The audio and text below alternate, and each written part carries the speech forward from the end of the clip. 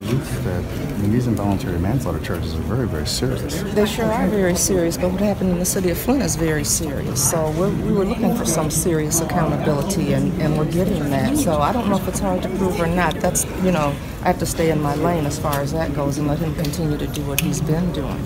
But I said that he told us that he was going to continue to investigate, he was going to hold people accountable, and that's what we've been asking for and waiting for, and we see it's continuing to happen. What about the governor?